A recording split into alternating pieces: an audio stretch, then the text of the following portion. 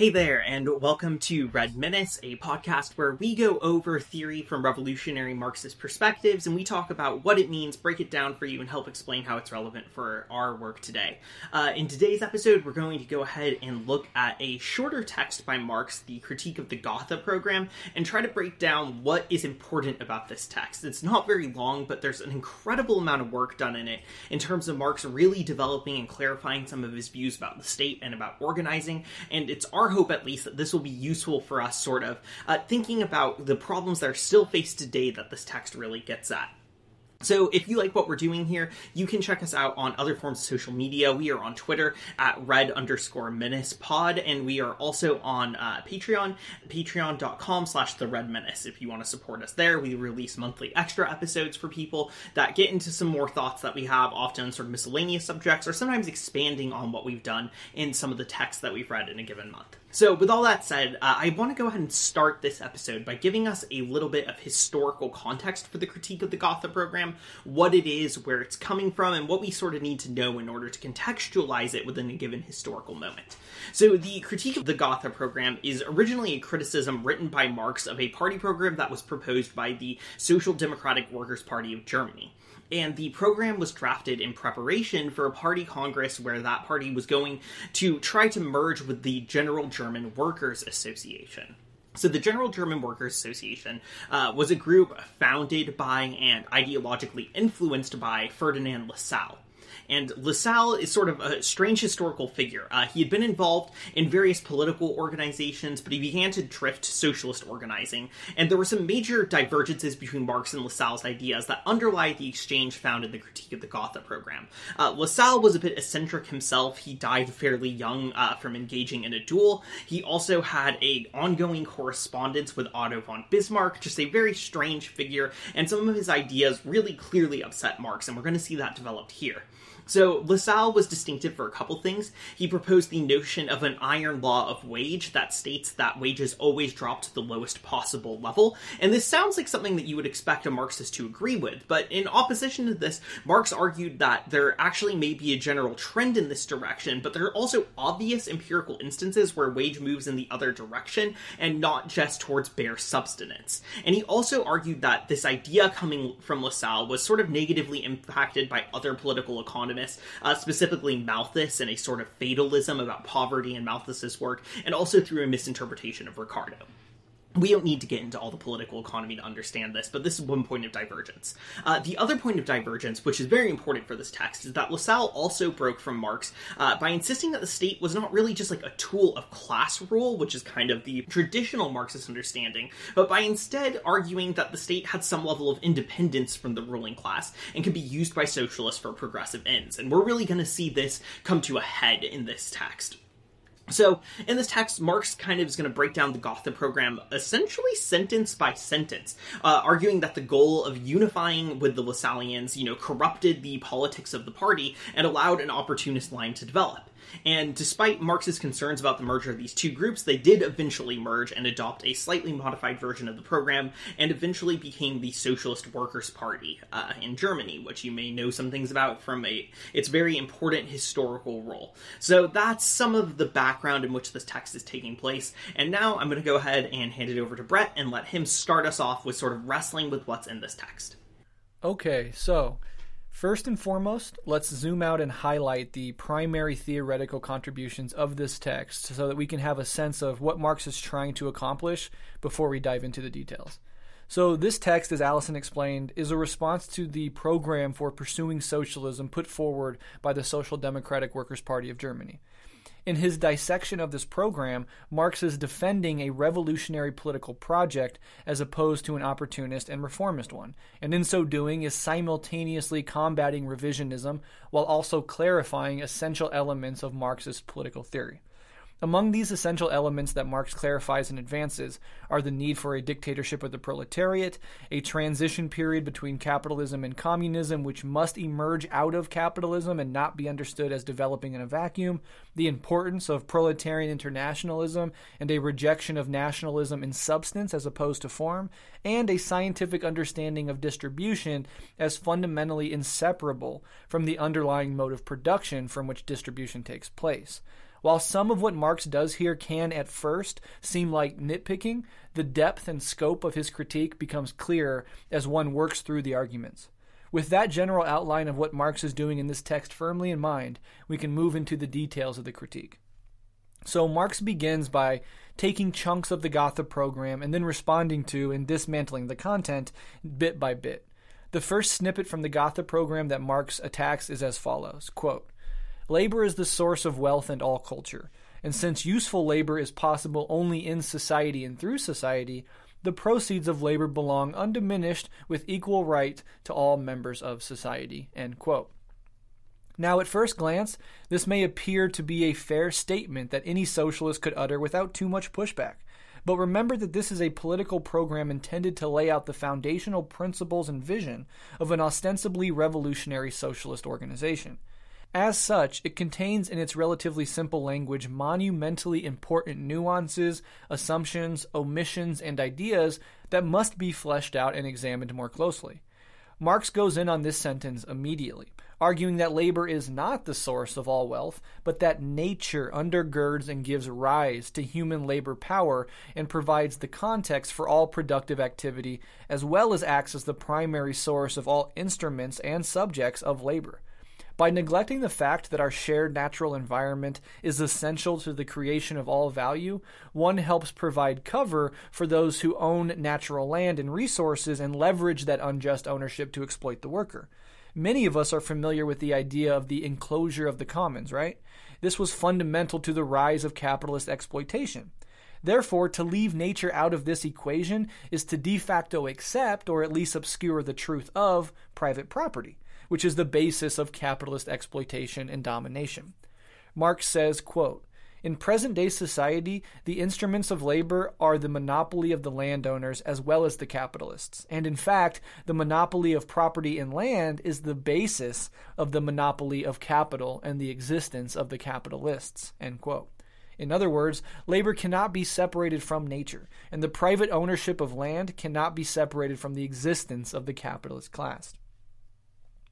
After dismantling some minor assumptions embedded in the ideas of useful labor and the existence of society, Marx hones in on the last part of the sentence, namely, quote, "The proceeds of labor belongs undiminished with equal right to all members of society," end quote. This sentiment is expressed in slightly different language elsewhere in the Gotha Programme as a demand for, quote, "a fair distribution of the proceeds of labor." Marx begins prodding at this idea by asking basic questions like, what are the proceeds of labor, the product of labor or its value? And what is meant by fair distribution? After all, do not the bourgeoisie argue that the distribution of resources under capitalism is already fair? And don't we know as socialists that legal frameworks for relations and distribution arise out of underlying economic relations to begin with? Moreover, by saying that the proceeds of labor belong undiminished with equal right to all members of society, that includes those who do not or cannot work, but then allowing such people those proceeds mean that those proceeds cannot be undiminished, for it would involve taking proceeds created by labor and giving it to those who did not engage in that labor. These questions may seem exhausting, but Marx is driving so hard at these seemingly benign proclamations in order to highlight three fundamental and extremely important truths. One, that the idea of undiminished proceeds of labor does not and cannot make sense, because in a context where society as a whole owns the means of production, certain essential deductions must be taken out of the proceeds of labor to both cover the cost of doing business and to provide a robust social safety net for all of society. 2. There are lower and higher phases of communism, and in the lower phases, when humanity is still emerging out of and scarred by the old world order, the individual producer receives back from society after deductions exactly what they gave to it. And 3, the distribution of goods and resources cannot be separated from the underlying mode of production. So let's explore these three in depth. In the first example, the claim that in a communist society every worker must receive the undiminished proceeds of labor is absurd, according to Marx, because in a society where the instruments of labor are common property, the product of labor is a social product. As such, deductions from the proceeds of labor must be taken to cover the cost of doing business at all, which include covering the replacement of the means of production used up, the expansion of production, and reserve funds to help cover workplace accidents, natural disasters, etc. Moreover, and perhaps even more importantly, deductions to the total proceeds of labor in society need to be made to cover the costs of the administration of society not belonging to production, to cover the common satisfaction of social needs like housing, education, healthcare, etc., which grow in proportion to the development of socialism, and funds to cover those who are unable to work yet need to be taken care of by society. Here Marx says, quote, "The undiminished proceeds of labor have already unnoticeably become converted into the diminished proceeds, although what the producer is deprived of in his capacity as a private individual worker benefits him directly or indirectly in his capacity as a member of the broader society." End quote. In other words, while some chunk of the direct proceeds that an individual worker creates through labor are taken for these other essential costs, the worker is paid back in the form of being a member of society whose needs are taken care of. Now let's compare this to a capitalist society. So in our society, a worker is definitely already stripped of the full proceeds of her labor, but that value is not put toward ensuring their needs are met. Rather, it's taken up and turned into profit, or taxed by a government who acts in the interest of another class. Those deducted proceeds, on the whole, do not return to the worker in the form of social goods and services, but are usurped by bosses, landlords, imperialists, etc. In a communist society, on the other hand, the deductions made go directly into the maintenance of that society, not for the enrichment of another class, but rather for the protection, enrichment, and nurturing of that worker, her family, her community, and her fellow human beings more broadly. Now let's move on to the second example. Marx lays out the argument well. And now I'm going to quote Marx extensively. Quote, "What we have to deal with here is a communist society, not as it has developed on its own foundations, but on the contrary, just as it emerges from capitalist society, which is thus in every respect, economically, morally, and intellectually, still stamped with the birthmarks of the old society from whose womb it emerges. Accordingly, the individual producer receives back from society, after the deductions have been made, exactly what he gives to it. What he has given to it is his individual quantum of labor. For example, the social working day consists of the sum of the individual hours of work. The individual labor time of the individual producer is the part of the social working day contributed by him, his share in it. He receives a certificate, a labor voucher, from society that he has furnished such and such an amount of labor after deducting his labor from the common funds, and with this certificate he draws from the social stock of means of consumption as much as the same amount of labor costs. The same amount of labor which he has given to society in one form, in other words, he receives back in another. Here, obviously, the same principle prevails as that which regulates the exchange of commodities, as far as this is exchange of equal values. Content and form are changed because under the altered circumstances, no one can give anything except his labor, and because, on the other hand, nothing can pass to the ownership of individuals except individual means of consumption. But as far as the distribution of the latter among the individual producers is concerned, the same principle prevails as in the exchange of commodity equivalents. A given amount of labor in one form is exchanged for an equal amount of labor in another form." End quote. Now, that can sound sort of confusing, so let's dive into it a little bit. Marx basically says that the idea of equal right in this lower phase of communism, known to us as socialism, is still stigmatized by bourgeois limitation. Namely, that the amount one gets to consume with remains predicated on the amount of labor they supplied. In other words, at this lower transitionary phase of communism, there will remain some level of inequality. But instead of that inequality being premised on class distinctions and private property, it will be premised on an equal standard, how much labor one gives to society. You will get more, not based on who your parents are or how much land and capital you own, but rather on how much labor you contribute to society. Marx goes on to flesh this out in depth. Quote, "But one man is superior to another physically or mentally and supplies more labor in the same time or can labor for a longer amount of time. and labor, to serve as a measure, must be defined by its duration and its intensity, otherwise it ceases to be a standard of measurement. This equal right is an unequal right for unequal labor. It recognizes no class distinctions because everyone is only a worker like everyone else, but it tacitly recognizes unequal individual endowment, and thus productive capacity, as a natural privilege. It is, therefore, a right of inequality in its content, like every right. Right, by its very nature, can consist only in the application of an equal standard. But unequal individuals, and they would not be different individuals if they were not unequal, are measurable only by an equal standard insofar as they are brought under an equal point of view, are taken from one definite side only. For instance, in the present case, are regarded only as workers and nothing more is seen in them, everything else being ignored. Further, one worker is married, another is not. One has more children than another, and so on and so forth. Thus, with an equal performance of labor, and hence an equal in the social consumption fund, one will in fact receive more than another, one will be richer than another, and so on. To avoid all these defects, right, instead of being equal, would have to be unequal. He goes on. But these defects are inevitable in the first phase of communist society, as it is when it has just emerged after prolonged birth pangs from capitalist society. Rights can never be higher than the economic structure of society and its cultural development conditioned thereby.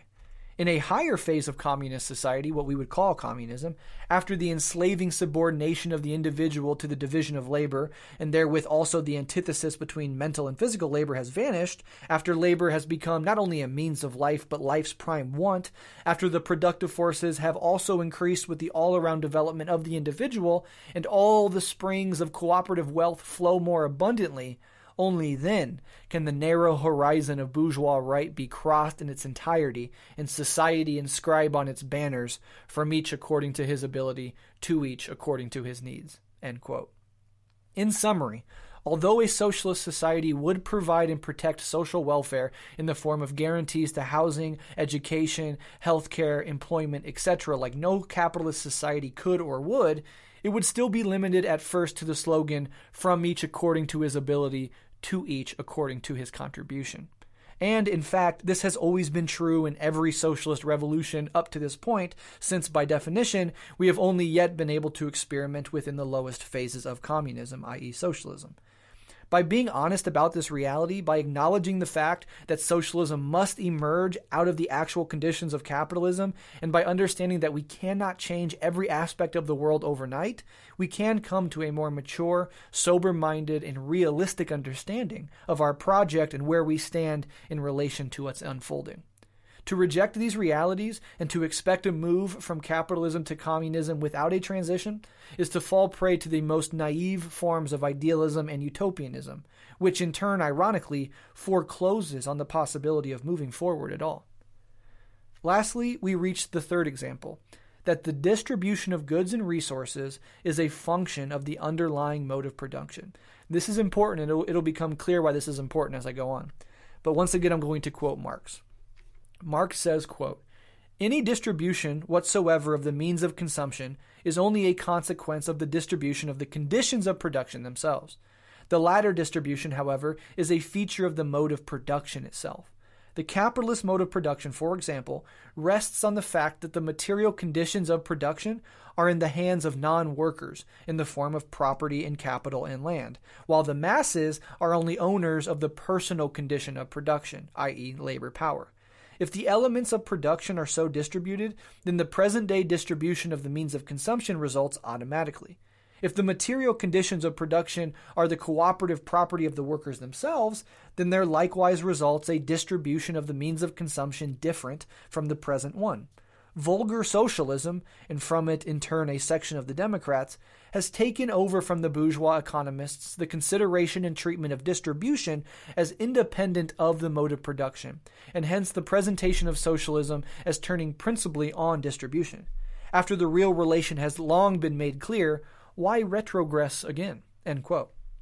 Now, this argument takes very little explaining, as it is obvious to any of us who have been on the Marxist left what Marx is getting at here. For do we not have all types of left liberals and so-called socialists whose entire political project is to alter merely the distributions of goods and resources, while rejecting the idea that any real transformation in the mode of production or the ownership of the means of production need to take place?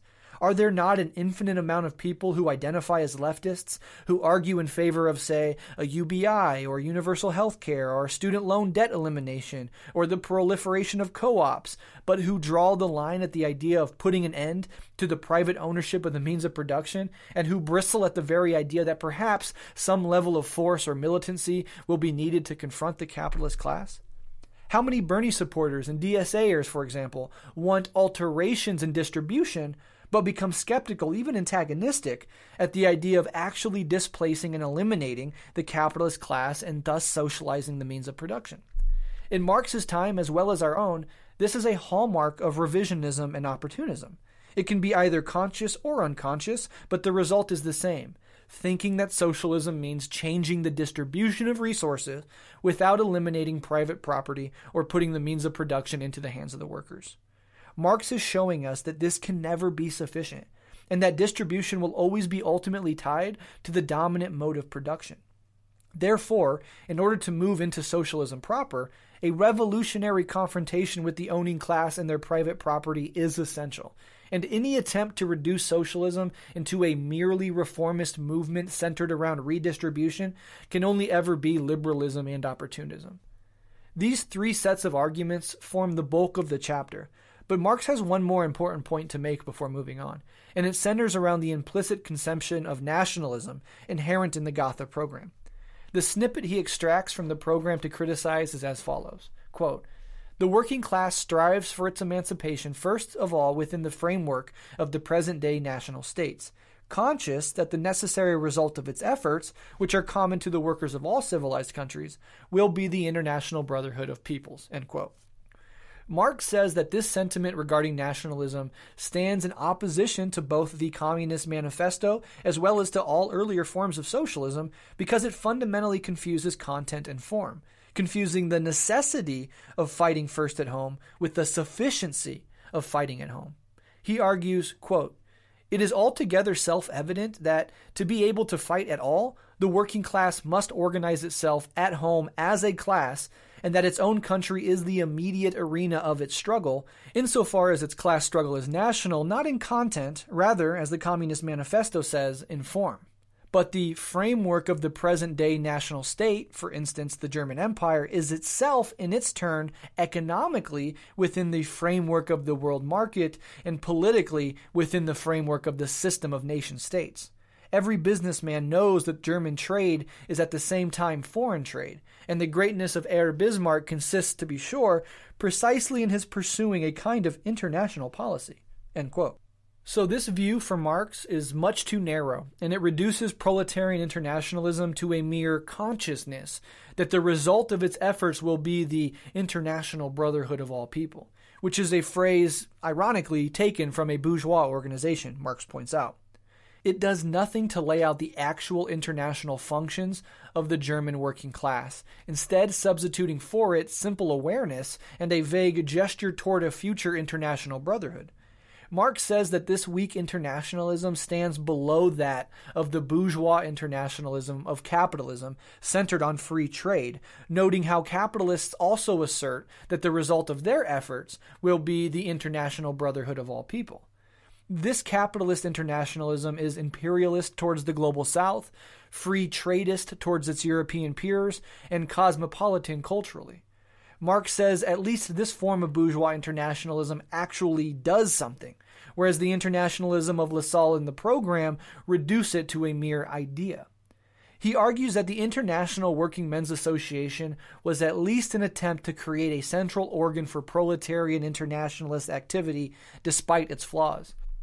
In fact, Otto von Bismarck's proxies, after reading the Gotha Programme, declared to the satisfaction of Bismarck that the German Workers' Party had sworn off internationalism in its new program.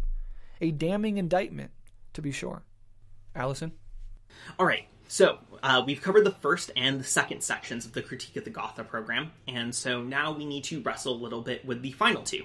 So in the third section of the text, Marx addresses this statement from the program. Quote, "The German Workers' Party, in order to pave the way to the solution of the social question, demands the establishment of producers' cooperative societies, with state aid under democratic control of the toiling people. The producers' cooperative societies are to be called into being for industry and agriculture on such a scale that the socialist organization of total labor will arise from them." End quote.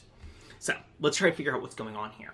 So here Marx really dials in his criticism to a very strategic standpoint about, where this program is failing to understand the need for a revolutionary break from capitalism, and has fallen instead into a sort of non-antagonistic view of the state. So Marx writes that, quote, "Instead of arising from the revolutionary process of transformation of society, the socialist organization of total labor arises from the state aid that the state gives to the producers' cooperative societies, and which the state, not the workers, calls into being. It is worthy of Lassalle's imagination that with state loans one can build a new society just as well as a new railway." End quote. So for Marx, this reveals Lassalle's own incoherent and incorrect view of the state. Lassalle sees the state not as a form of bourgeois control, but rather as a somewhat independent reality that could be manipulated by socialists for their gain. And because of this, the Gotha Programme ends up calling for state funding for cooperatives, and then argues that these state-funded cooperatives can in some way lead to the abolition of capitalist social relations, and the replacement of those social relations with a socialist organization of society. And this should be of concern to us, right? Here it is not really the organized proletariat who's getting rid of capitalism and establishing a proletarian dictatorship. It's some impartial, independent state who will fund the process by which bourgeois control, presumably not through that state, will be undone. And we can start to see some of the tensions here between Marx's notion of the state and Lassalle's notion. So Marx notes that the demand claims that this state aid will be placed under the control of toiling people, but points out that this language is largely superfluous, given that at the time, the toiling people in Germany were mostly not even proletarians, but rather peasants. And so Marx notes sort of a imprecise use of language that frustrates him here, and that calls attention to some of the flawed Lassallean ideas that have snuck into the program. And Marx also points out that if the toiling people are to make demands to the state to act as an intermediary for the development of socialist institutions, there's an inherent concession that it's the state itself which rules, not the toiling people who've had to petition it. And so in this sense, there's no real way to build power for the masses, so long as the bourgeois state remains a mediary through which, they have to rely on to exercise power at all. And so what sounds on a surface level like a socialist cooperative idea is in fact an idea about state development leading to socialism and pushing out the need for revolution.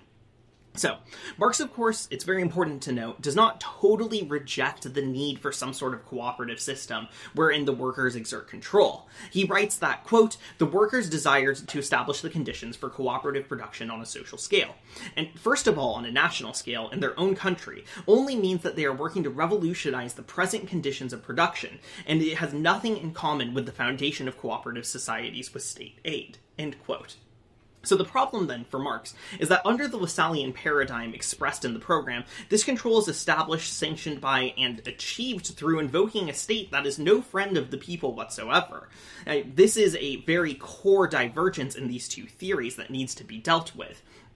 So Marx concludes the section by asserting, quote, "But as far as the present cooperative societies are concerned, they are of value only insofar as they are the independent creation of the workers, and not protégés either of the government or of the bourgeoisie." So Marx does say there might be room for developing these kind of cooperatives, for really building this sort of movement, but it can't be funded by the state, it can't be funded by the capitalist class, it has to be an independent creation of the workers as a movement. And so here we really see Marx developing quite a level of frustration with Lassalle's view of the state and the way that it's influencing the party to try to see the state as this neutral and independent thing.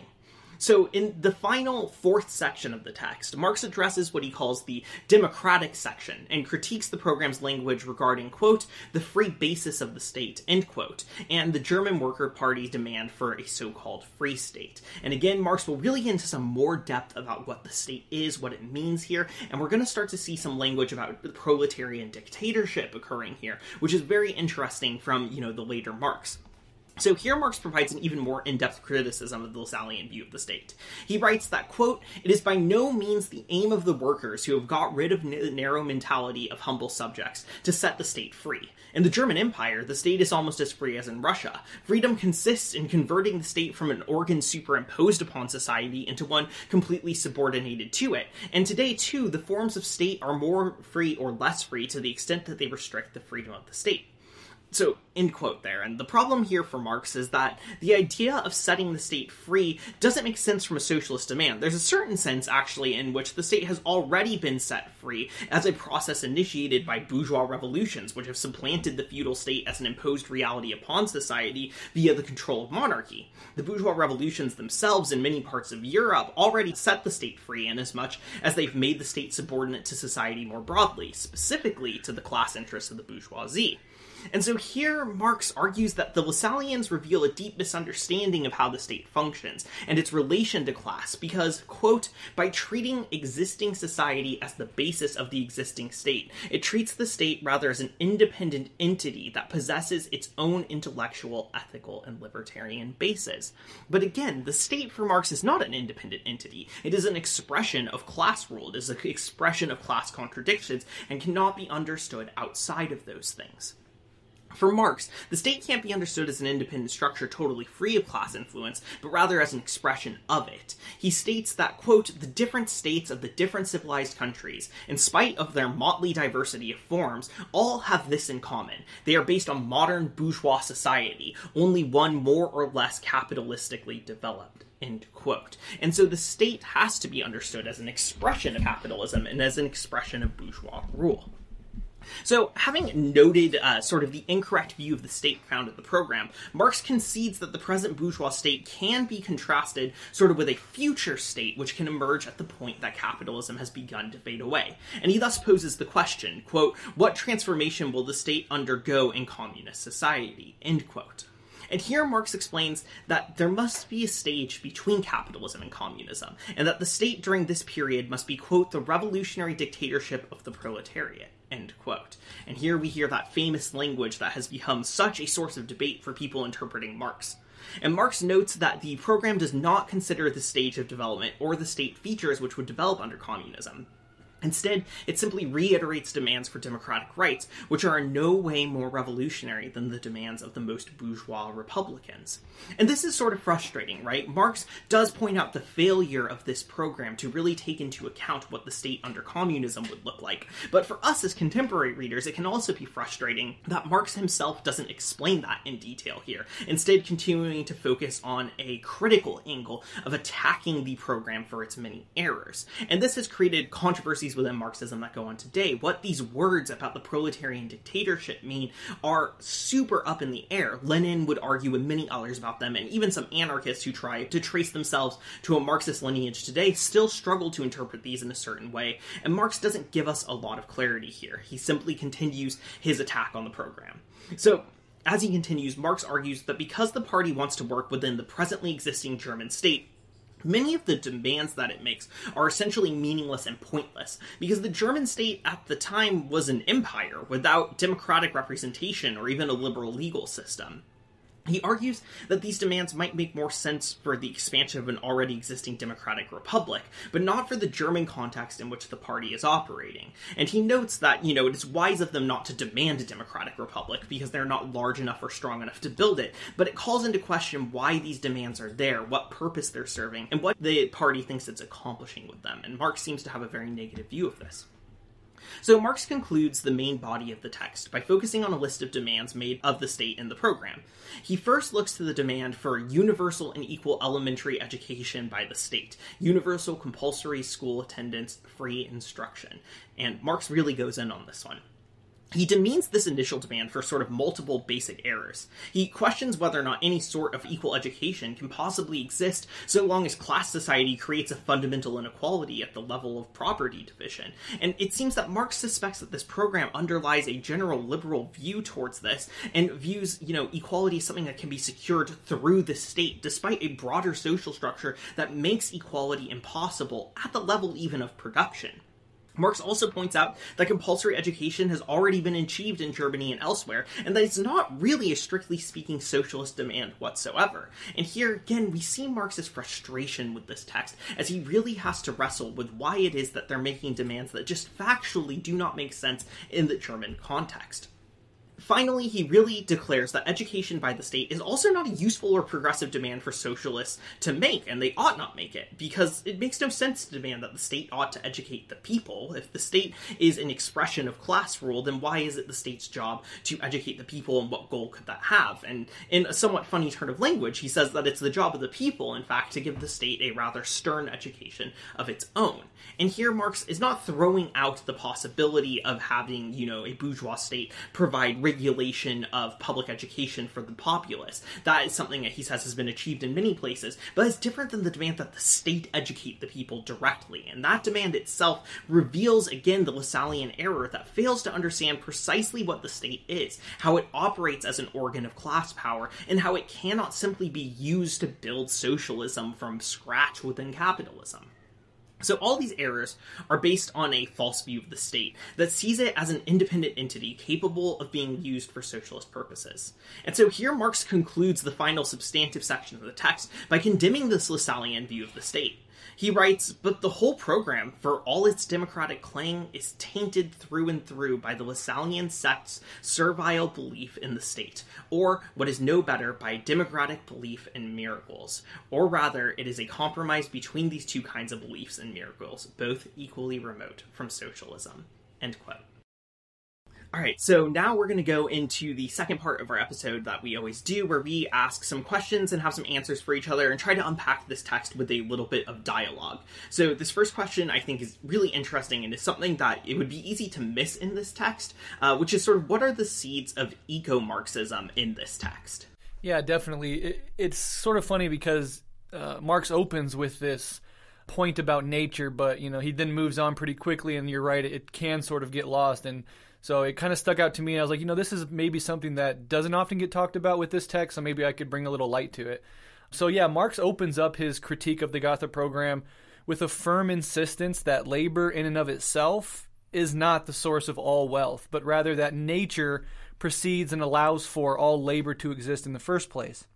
Nature is the ultimate source of everything. It's the context in which all productive activity takes place. And while ignoring or not mentioning that in a political program might seem like a relatively minor thing, it's really not. I think what Marx accomplishes by emphasizing it so much in the beginning of this text, and indeed by starting off this entire work by focusing on it, is to put our relationship to nature as individuals, as communist thinkers, and even as members of the working class at the center of our political imagination as well as our political project. Broadly, I think this is a core strength of dialectics. It does not leave anything out, right? It refuses to see the natural world through the lens of bourgeois empiricism or capitalist externality. Rather, it insists on a dialectical relationship between our species and our activity and the natural environment from which we organically arise. Capitalism, on the other hand, sees the natural world in terms of static, innate, and unconnected sort of raw material, which only become important or useful by processing them into commodities. Liberal philosophy, going back to thinkers like John Locke, Thomas Hobbes, René Descartes, etc., interpret the natural world as something outside of ourselves, something to be acted upon, but something fundamentally separate from us. And then you also have Protestantism, which is a sort of cultural pillar of American life and society. And, Protestantism views the natural world in terms of man's dominion over nature. In that account, we did not arise organically from the earth. We didn't bubble up out of the cosmos, right? But we were put here by God to either dominate the natural world or, in the best case scenario, be good stewards of it. But still, it remains something distinct from us. What dialectics does and what Marxism does is reject this illusion of separateness. It insists on placing the human subject back into its proper context and thus understands our productive capacities through our interdependence on the entire web of life from which we can never be uncoupled. Whereas the bourgeois mind sees, for example, a discrete body of water, a discrete beaver dam, and an individual beaver, The dialectical mind sees an interconnected ecosystem. There is no beaver without the water. There is no dam without the beaver. These things, cannot be fundamentally separated. And in the same way, there is no human capacity to reproduce the material basis of our existence without the underlying natural environment in which we are so thoroughly embedded. So you can see the seeds of eco-socialism being planted by Marx a full century before the rise of the environmentalist movement, mind you, through both his critique of the capitalist relationship to nature as well as his insistence on centering the natural world in the communist vision of the future. And while past socialist experiments might have downplayed or outright ignored this undercurrent of Marxist thought, us contemporary communists really don't have that luxury or that choice. Our political and economic project is inexorably bound up with an intense awareness of environmental sustainability. And to take it even further, I would argue that there cannot be socialism without this deep respect for the natural world and a dedication to living in harmonious, consciously dialectical balance with it. And there cannot be a sustainable relationship to the natural world without a radical restructuring of our political and economic systems, as well as our philosophical and cultural assumptions and worldviews. So in this way, what might seem like a relatively minor point at first glance grows exponentially into a core feature of Marxist thought. Marx himself may not even have been fully aware of what he was actually doing, but standing as we are in the midst of a mass extinction event and a climate crisis, we can take those seeds, nurture them, give them water, put them in the sun, and let them blossom. Alyson? Yeah, I really love that. I think there's a few thoughts that I have on this. One is that I think that, it's really interesting to see how these same ideas crop up in other places throughout Marxist theory, right? So part of, I think, what you got at that's good is this is built into dialectics. If we think back to Engels' Socialism, Utopian or Scientific, the whole second section of that text is this critique of sort of an atomistic metaphysics that states that there are only individuals and that individuals are the fundamental units of reality. And Engels instead suggests that individual beings and things are always caught up in processes that are at play. And we see that really emphasized here in terms of what Marx is talking about. And I think also we can connect it a little bit to even Mao's On Contradiction, where Mao talks about how changes in the natural world have to do with both internal and external factors acting on each other. And we can't understand processes developing without understanding interrelationships of things. So I think it's interesting to see how built into dialectics on the whole this insight is, that you're here kind of moving in this eco-Marxist direction that I think is really cool. And I definitely think it's something that, some people have done work on this. John Bellamy Foster comes to mind as sort of an eco-Marxist, but Marxists have often also sort of neglected to think about some of the implications about nature that are in Marx's work. And I think that's why I think this question is really interesting, to try to explicitly thematize those things. The other thing that I think is kind of interesting here is that there's a tendency among some theorists, including some theorists I like, to kind of argue that the later Marx had gotten rid of the influences of Hegel. And this seems like one instance where that's clearly untrue. Especially this is one of Marx's latest texts that we have access to. And also this is an insight that comes straight from Hegel's phenomenology regarding how human subjectivity only sort of emerges through the objectification of nature, and how there's an inherent reliance and dependency on the natural world built into human subjectivity. So I also think it's interesting to see that even in this later Marx, we hear it talked about as the more scientific Marx, these Hegelian philosophical understandings are still really central to a lot of his critique of the politics that he's looking at. Yeah, absolutely. Well said.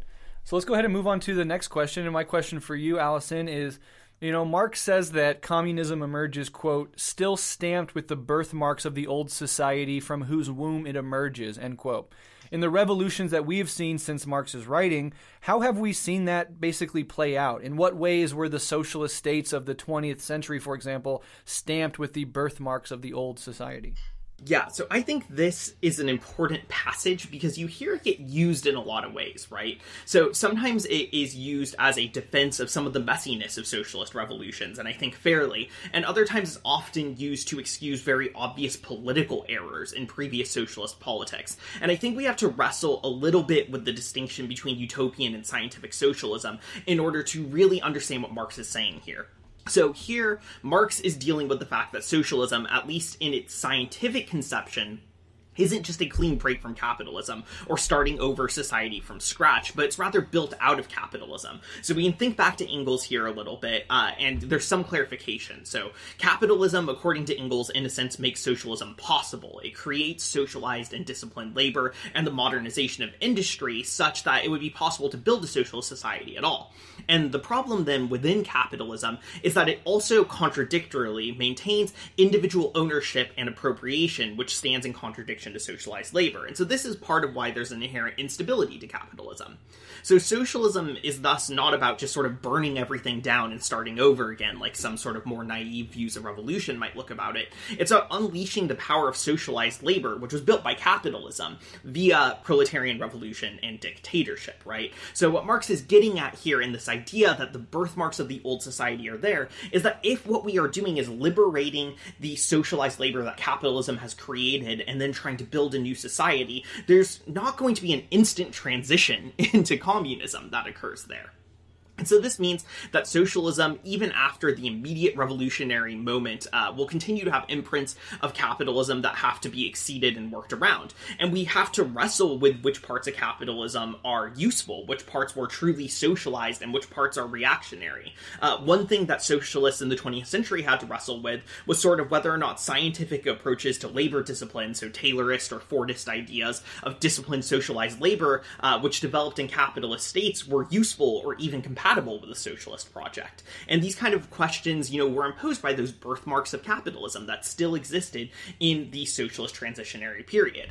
I think if we look at the projects of the USSR and the PRC as well, we can see that both face these questions in their struggles around modernization and development of infrastructure that capitalism sort of required, because their own revolutionary struggles took place in semi-industrial or semi-feudal contexts. So the socialist states here had to wrestle with how to develop some aspects of capitalism, even under socialism, in order to make their project successful. In the context of the USSR, the new economic policy obviously stands out as a very fraught example, and in the context of the PRC, the Great Leap Forward as this attempt to create sort of industrialization and modernization also stands out as a very difficult and fraught history here. And these instances, I think, perhaps point to very intense ways that socialist revolutionaries and revolutionary movements had to wrestle with these birthmarks of capitalism that were still there, with the need to not just break from capitalism, but to tease out the useful aspects that it had created in terms of modernization, and then retool those towards socialized ends. And this is a project that is very difficult. And aside from sort of just the modernizing and infrastructural questions, there's also ideologically the way that we carry over capitalist ideas. We can think in the context of the PRC, for example, the way that Mao insists that after a revolution, ideological struggle between capitalist ideas and non-capitalist ideas continues and actually intensifies in many ways. And we could look towards the Cultural Revolution as an example of that sort of breaking out into an antagonistic contradiction, because those birthmarks are imposed even on the thoughts of socialists after the revolutionary moment. So those are just kind of some of my thoughts of how we saw that concretely play out in the last century's revolutionary movements. Yeah, absolutely. And I think that's a very important thing to sort of sober-mindedly acknowledge and accept, that, capitalism is our unchosen, imperfect, but necessary starting point. And, if you really take that and embrace that and internalize that, it will do a lot in hedging against some of your utopian or idealist impulses, rooted in sort of an impatience, a want, and a sincere and often laudable desire to really just overthrow every aspect of this rotten world. I relate to that deeply. But we see a difference in the advancements made by movements who take seriously this idea that we're emerging from an old order and there is this transition, versus, movements really centered in a utopian or idealist conception of revolution and what the future, holds for us. And so you can see that there's an efficaciousness to those movements that are sort of sober-minded in this way compared to those movements who, are not in various ways. And I totally agree also, ideologically and culturally, you mentioned the Cultural Revolution and the necessity of that. And just think, like, if you're an American or even a Canadian or whatever, and you're living in this society, even if we had this huge movement that could take over the means of production or institute a Marxist party, a dictatorship of the proletariat, etc., imagine the layers and layers of cultural indoctrination and centuries of capitalist ideology just imprinted into every little nuance of our thinking and our worldview. That will be so fucking hard to overcome. And that's why, of course, there's that necessity from the Maoist point of view and even a lot of Leninist points of view for a cultural revolution alongside a political and economic one. And I think we can't ever lose sight of that. And then the last thing I want to say is Marx used the word, and you were right to point out, this is late Marx. So, we were talking before we recorded how this being very late Marx, like sick Marx, almost going to die Marx, it lends credence to what he's saying here, because this is a full lifetime of thought and reflection and sort of editing of his previous thoughts, etc. So what he's coming out with in this text is really some of his last thoughts on the matter after a lifetime of dealing with this stuff. So I think it adds some credibility to those thoughts. And he uses the word birth pangs, right? Like we're emerging from the womb of the old world into the new, and there are these birth pangs. And I really think about that in relation to the imperfections of, let's say, China or the Soviet Union or even of Cuba or other Marxist movements that, weren't able immediately to do everything right. And of course, there's some segment of the left, the anti-communist left or whatever, that wants to immediately point at those failures and then discard everything. But what Marx is saying is that these birth pangs are unavoidable. You're not going to emerge, completely formed out of the womb of capitalism. It's going to be a messy, difficult, but ultimately unavoidable process. And looking back in proletarian history, not in a way that says, did they succeed or did they fail, but rather in a way of how did they advance the struggle? How did they experiment and deal with some of these initial problems coming out of the womb of the old order, and how can we learn from and build on that, and also have a respect for the fact that given their imperfections and flaws and ultimately even failures, these were still really dedicated people who had no precedent, especially if you're talking like Lenin and the Bolsheviks, Russian Revolution, even the Chinese and the Cuban Revolution, of course, little to no precedent, and they had to do it all by themselves, often with all forces of capitalism and imperialism around the world levied against them. And so just sort of understanding how fucking difficult and almost impossible of a task that is, and how prolonged this fight to build socialism will be, I think gives me simultaneously a lot of respect for those past movements and hedges against this utopian or idealist impulse to just discard them because they weren't exactly perfect or didn't align ideally with my ideas about how revolution should be, Right, exactly. And I think, the important part of that takeaway that you're getting at, too, is this, question that we should always be able to ask ourselves, regardless of the extent of failure, is what did they contribute to our understanding of struggle, right? How is it that we learn something from this, regardless of that? And that, I think, is what's really crucial in the scientific socialist approach that Marx is getting at here, is we're going to fail. Those birthmarks and those birth pangs are going to create failures, but they can be learned from in some way, and they can be moved in an actionable direction. And that's what I find rather hopeful, especially about the scientific socialist approach, is that we don't just have to throw those things out. We can study them, and there's something to be gained from them. Yeah, agreed.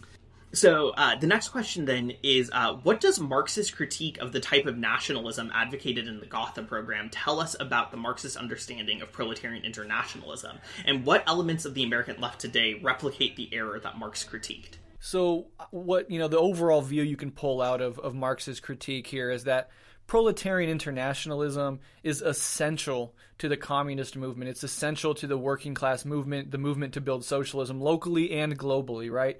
He admits that class struggle starts in a bourgeois nation state. It's sort of the arena that class struggle can sort of begin in, right? If we have class struggle here in the U.S., it will obviously begin facing off with our own bourgeoisie, our own reactionaries here at home, right?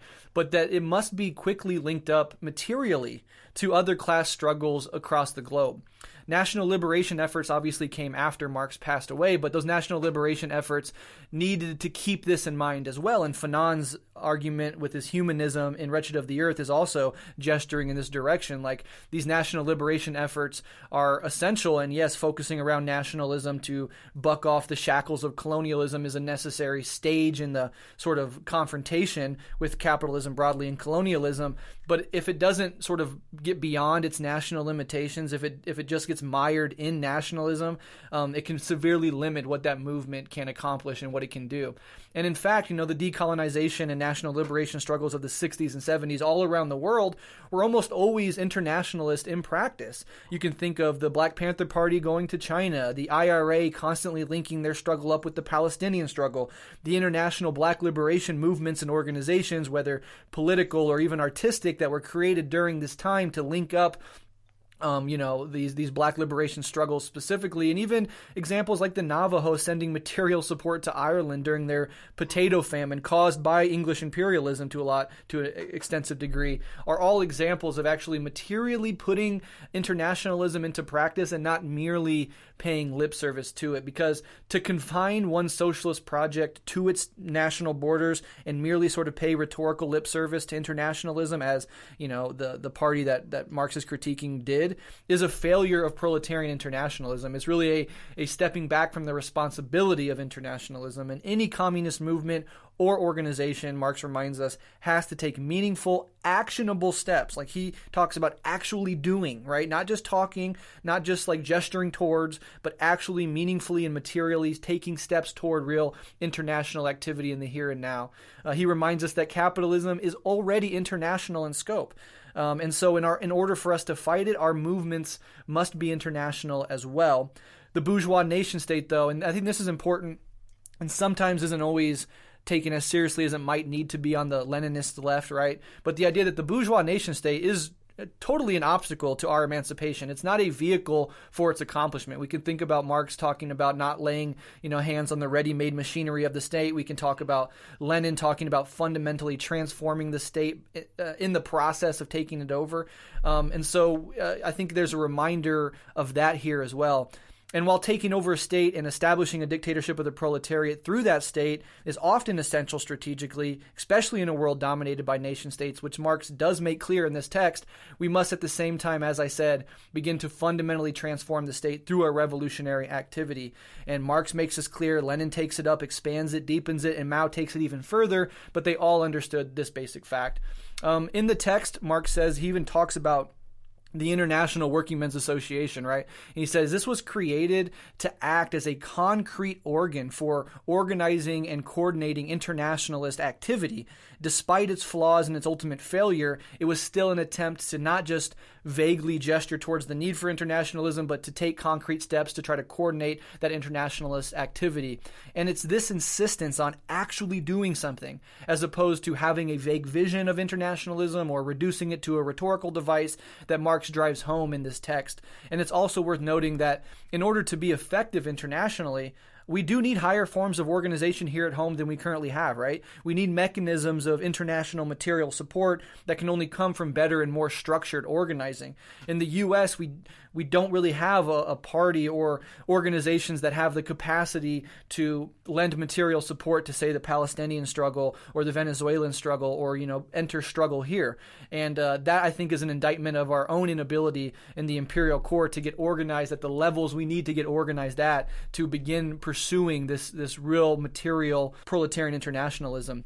And then about leftists today, people on the left who sort of fall into the error that Marx is critiquing here. There's any leftist today who downplays imperialism, merely pays it lip service, doesn't take seriously the international dimensions of both capital and the struggle against it, and who even opportunistically attack proletarian movements and leaders abroad, particularly when those movements and leaders are under imperialist attack, cough, Jacobin and Libcom cough, act as hindrances and obstacles to proletarian internationalism, and therefore they must be combated. So in the same way that we want to expand our ability to materially support internationalist, proletarian, and decolonial movements, the other side of that is also combating in our own midst those segments of the so-called left who want to opportunistically undermine that proletarian internationalism by having their philosophical critiques of this or that leader and this or that movement, as if they're not completely impotent themselves and have no fucking right to wag their finger at other movements who are actually doing the shit that they only fucking talk about.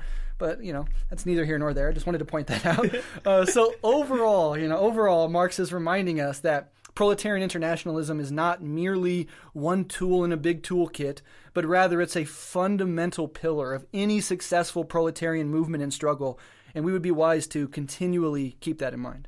Yeah, no, I think all that's very good. And I think, especially on that last point, in terms of the attitudes adopted, I think a lot about Lenin's own admonition that, attack your own bourgeoisie.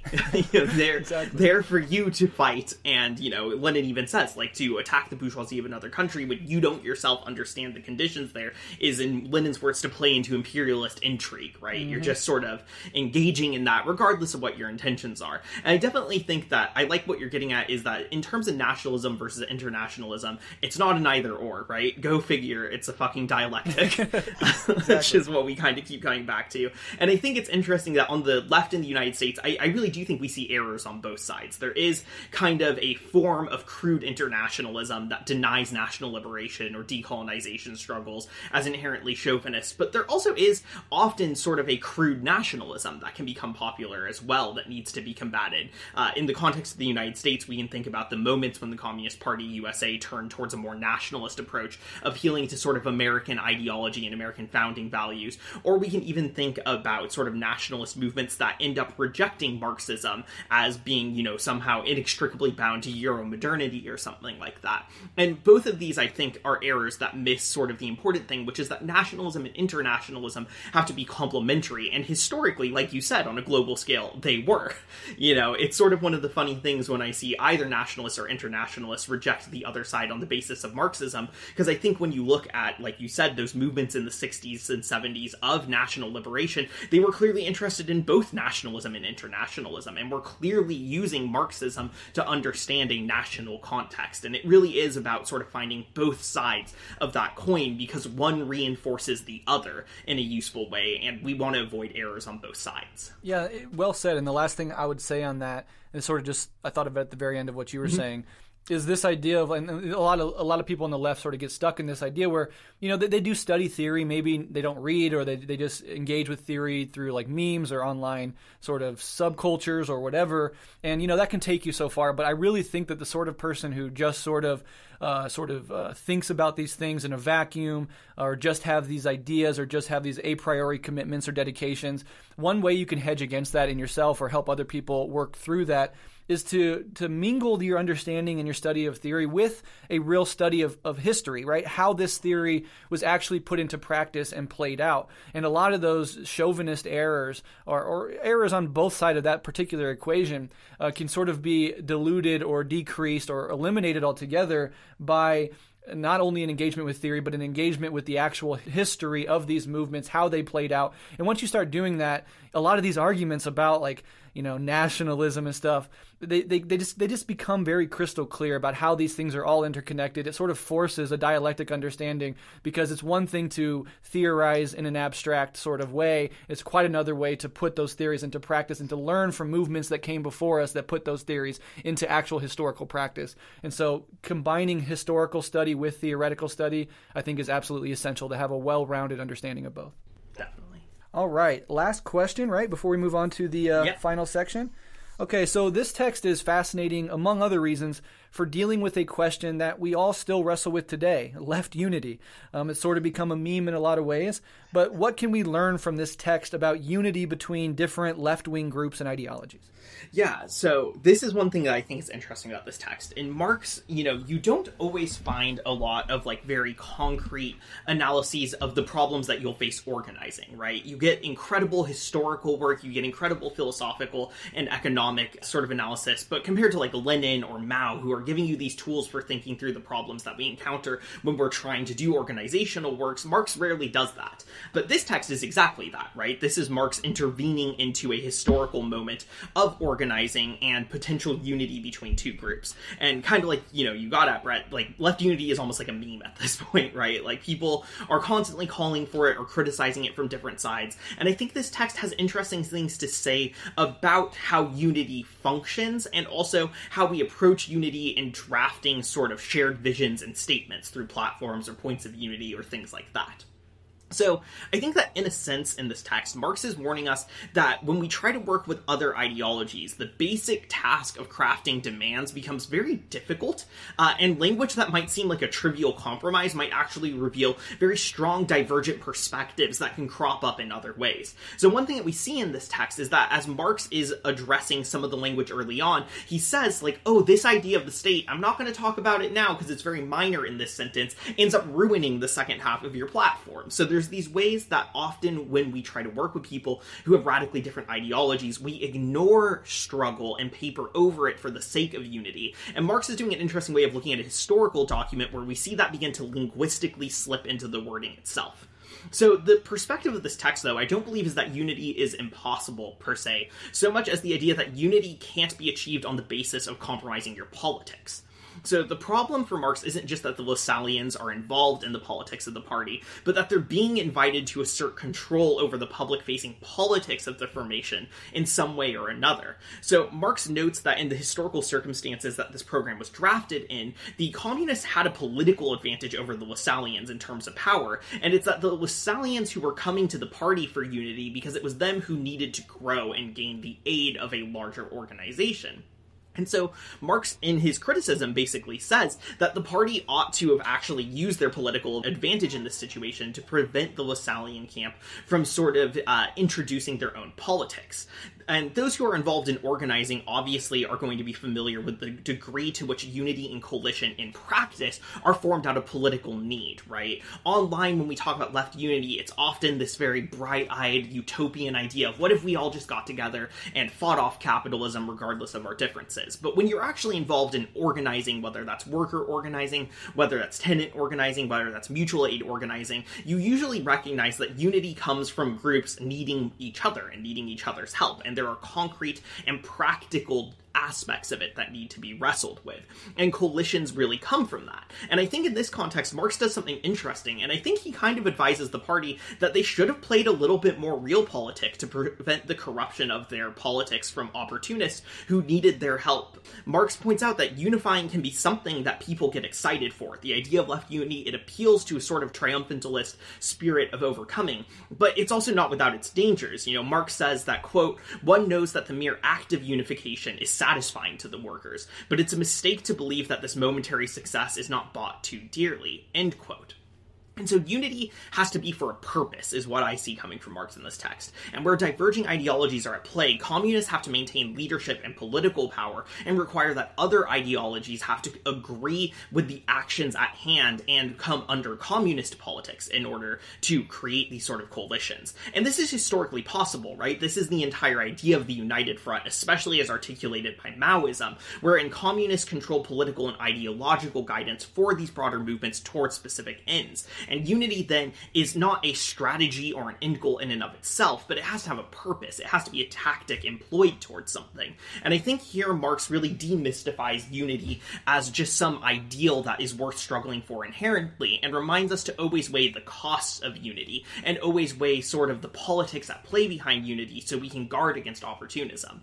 And this is difficult to do in practice, because again, sometimes you have to work with groups that have radically different ideologies than you in order to win demands that you're working for in your organizing, in order to achieve basic operational goals. But what Marx is telling us to keep in mind is that unity is not an inherently good thing, and that it can be a very dangerous thing, and we have to make political calculations about the costs and benefits when we pursue it. And I think that that is a very practical and sort of grounded view of organizing here in Marx that stands out among his work in a really positive way.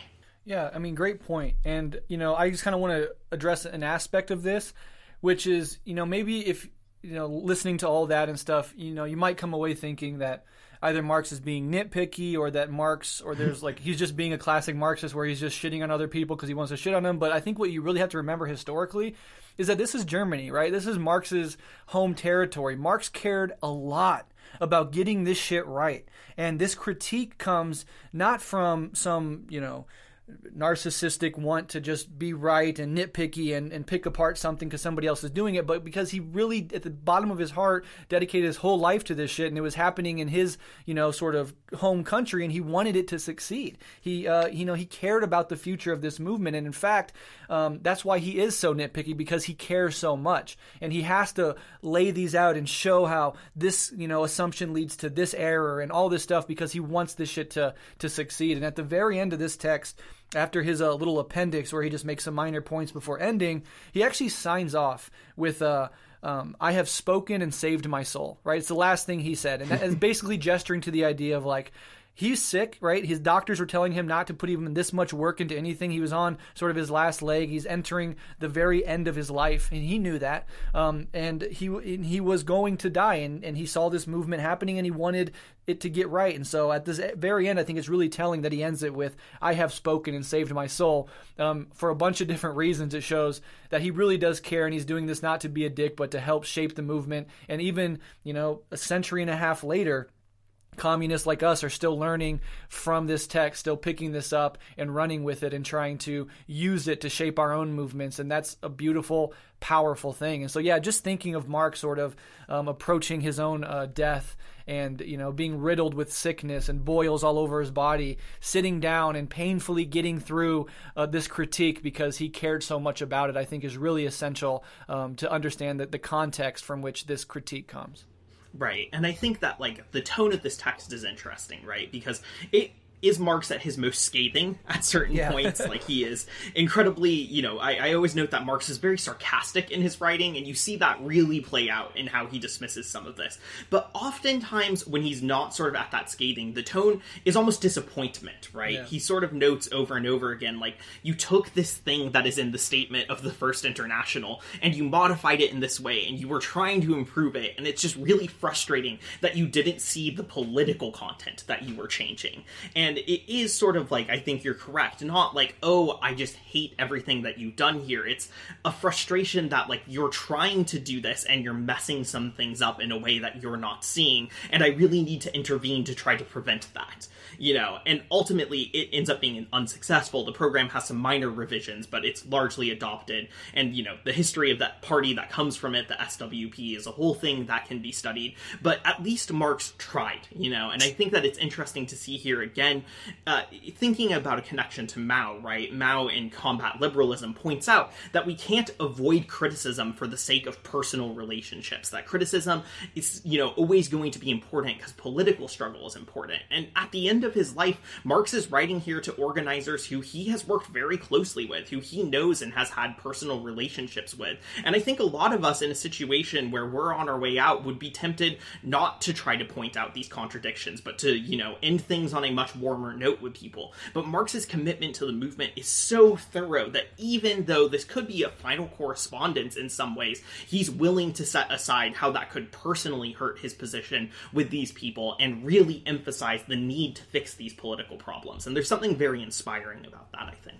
Totally. And when he sent it, or Engels sent it, I can't remember who did it. It was in the very beginning of this text. It was very friendly and cordial. The note the sort of the cover letter they sent with it, and they're like, "Hey, can you please pass this on to the other comrades and shit?" So I think that's funny. And then also Engels, as you said, Marx can obviously get very scathing and harsh. And I think even in the editing process, Engels toned down some of the sharper edges of Marx's rhetoric. But from Marx and Engels through to Lenin and to Mao, and through to us today, Leninists and Maoists today, there is this sort of this need, this obligation to criticize and to clarify and to work through these nuances and point out errors. And that can often be associated with sort of us being assholes and dicks and just trying to shit on people or being sectarian and stuff. But I think it really does, and its best manifestations at the very least, comes from a genuine desire to move forward and to build a better world and to actually make progress and not see progress that has already been made discarded and errors that have already been made replicated. And so from Marx to Lenin to Mao, you see in their own context, their own historical epoch, they're carrying on these very same struggles for the betterment of the movement overall, not for their own egoic or sectarian reasons. Exactly. Yeah, I think that's a good note to end that on. All right. With that said, let's move on to Section 3, Application Points. Okay, so for my application point, I want to drive home the idea that socialism is and must be a transition toward communism. Marx talks about this as lower and higher phases of communism, and by so doing, he reminds us of the ironclad connection between socialism and communism. And this is important, particularly because we see in our own time, as our comrades in the past saw in theirs, a revisionist attempt to separate socialism from communism, and thereby undermine both. How many times have you heard someone on the left say something akin to, "I am a socialist, but I'm not a communist"? I've heard it my entire life. In fact, as a younger, less developed socialist, I too indulged in this idealist fantasy that socialism was somehow not only distinct from communism, but the end goal of my political project. This is as delusional as it is incoherent. Socialism literally can only ever be the real transition toward communism. It is the journey, not the destination. The reason this is important to understand is because separating socialism from communism reduces socialism in practice to some form of liberalism. And just as Marx highlights and attacks in this text, it often takes the form of focusing on redistribution under the capitalist mode of production instead of focusing on transcending that mode of production upon which distribution is premised and shaped. This strategy of separating socialism from communism takes on many forms: market socialism, co-op socialism, trade unionism, social democracy, etc. And none of them in their own have ever been able to actually challenge capitalism or imperialism because they are so easily co-opted back into the capitalist mode of production and thus back into left liberal reformism.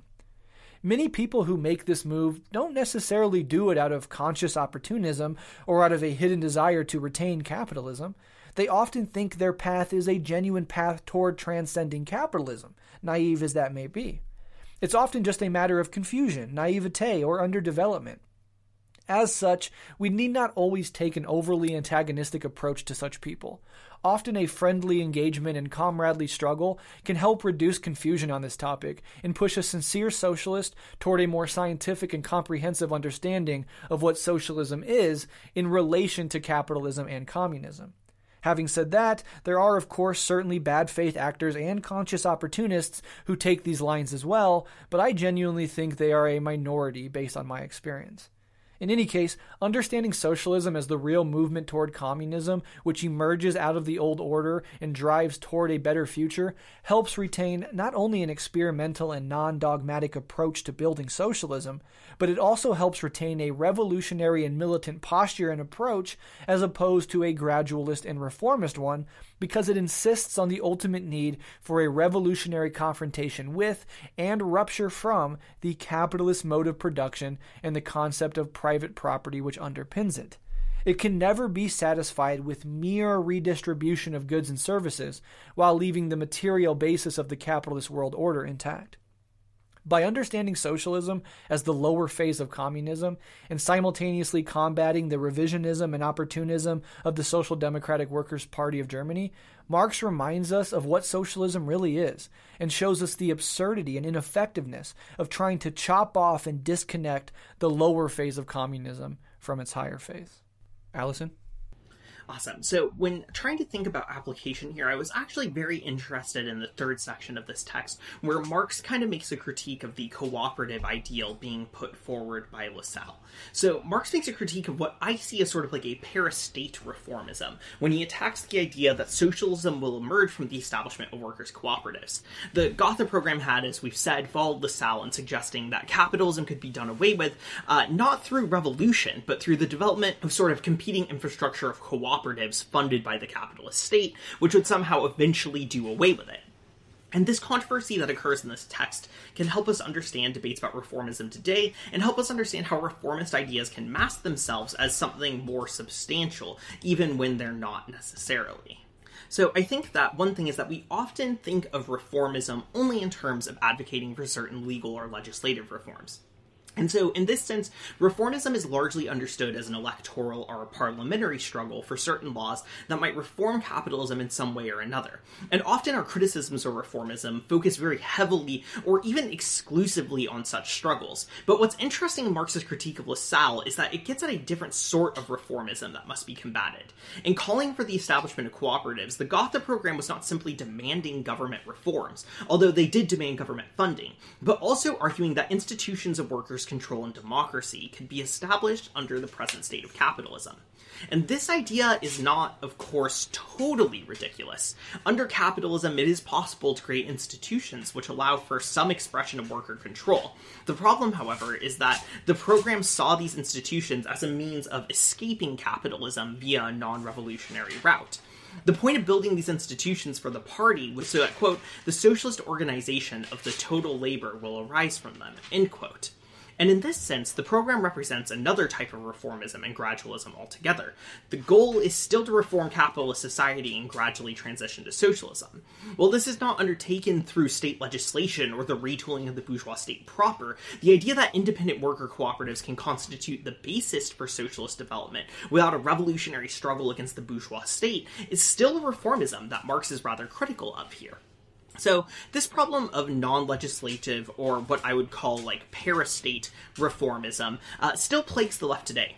In a theoretical context, we could think of theorists like Richard Wolff, who have some interesting economic insights, but still assert the need for workers' cooperative movement as a means of supplanting capitalist modes of production. While workers' cooperatives may make workers' lives better, more sustainable, and somewhat less exploitative, it's important that we as Marxists insist that they do not, in and of themselves, threaten capitalism in any way. They are still integrated into the capitalist market, they still leave individual ownership intact in all other workplaces, and they do not in any way threaten capitalist power as it's exercised through the state or other social institutions. In this sense, the function of such institutions is no different than electoral reforms that win workers' rights but do not threaten capitalism more broadly. Even outside of more theoretical work like Wolff's, there's often been a turn towards similar errors, often under terms such as dual power or base building. And now before I get too edgy and piss people off, I will acknowledge that these terms have a multiplicity of meanings, and that the most problematic iterations of them do not represent all those who organize under these terms. I myself spent quite a bit of time advocating for both base building and dual power, and my focus here is on clarifying what is useful in these concepts while rejecting what is fundamentally reformist by using Marx's discussion as a jumping off point. So oftentimes those who propose dual power use it to refer to building a competing infrastructure of socialist institutions in line with the sort of cooperative focus put forth in the Gotha Programme. I myself slipped into this error in a lot of my writing from 2 years ago, and a certain segment of the groups that employ these theories think that capitalism can be outcompeted by a more rationally organized parallel system of cooperatives, tenants' unions, and mutual aid networks operating under a form of workers' democracy. And such a conception of dual power is incorrect inasmuch as it's incomplete. If it is not capable of theorizing such a network as part of a broader revolutionary struggle, then it slips into reformism. There may be good reasons to support mutual aid networks, tenants' unions, and cooperatives, and in fact I remain a proponent of all these forms of organizing, but we have to understand the purpose of these programs. These programs cannot be ends in and of themselves, they must be part of a broader movement that seeks to go on the offense against capitalism. The problem with the Gotha Programme's conception of cooperatives is that it sees them as slowly phasing away the capitalist system, and is not needing to confront bourgeois state power. We must avoid similar errors in our own work and analysis on strategy. The core concept of modern dual power strategies that seek to build institutions to serve workers under socialist control is salvageable and it has a place within organizing, but it cannot be understood as the core strategy that we will use to fight against capitalism. This dual power approach rather ought to be understood to represent a sort of tactic in a broader strategy against capitalism. If it is allowed to become the sole form of organizing that we engage in, then, like the Lassallians, we find ourselves merely reforming capitalism and reducing enmity between the workers and the bourgeois state. And this is, from my perspective, the key insight to be gained from this text. Marx has not rejected the idea of cooperatives. He rejects the idea that cooperatives can be a replacement for revolutionary struggle itself, and he argues that they need to be independent and conceptualized as part of a broader movement of the workers against capitalism. And so I think this is one way that we can look at modern debates around dual power and its meaning, and we can help clarify what a useful understanding of dual power is versus a reformist understanding of dual power that needs to be done away with. So that brings us to the end of this episode. We hope that this has been enjoyable for you and that you have found it helpful in some ways. If you haven't read this text yet, you absolutely should. It is not very long. It is like under 25 pages, and you can get through it relatively easily, and hopefully you can find some meaning for it that'll be useful in your own study in addition to what we've talked about here. As we said before, if you want to support this and you want us to be able to continue to do this into the future, you can find us on Patreon at patreon.com/theredmenace. And for all of our patrons, we are super thankful for all that you do in terms of supporting us, especially during the COVID-19 pandemic, where everyone is sort of in a precarious situation. It's been really incredible to see continued support, and you help make it possible for us to continue to put this out during a time of crisis like this. It means a lot to us. As a reminder, we are now shifting from talking about a theoretical text on every episode to alternating between one episode about theory and one episode about sort of current events. So you'll get this episode for this month, and next month you will get an episode about current events. There's plenty to talk about right now. Moving forward, though, we're going to go ahead and, for our next text, cover the Communist Manifesto. So in 2 months from now, when we get around to doing that, that's what we're going to be looking at. So if you want to go ahead and start reading up now, it's always good to get some time so that you can read alongside us and be informed about the discussion that we're having and make sure that, you think we're reading the text correctly. Thank you so much for tuning in. It really means a lot to us. Solidarity.